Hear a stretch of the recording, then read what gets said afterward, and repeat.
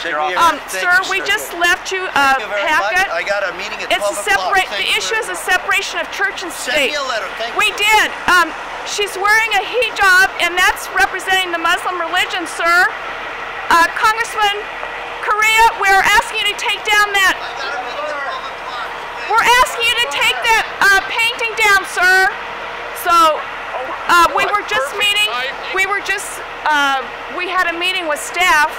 Congressman Lou Correa, and we were headed back to our vehicles, and we saw him getting out of his car, so we were able to request directly to the congressman that he take that painting of the Stature of Liberty hijab off of his office.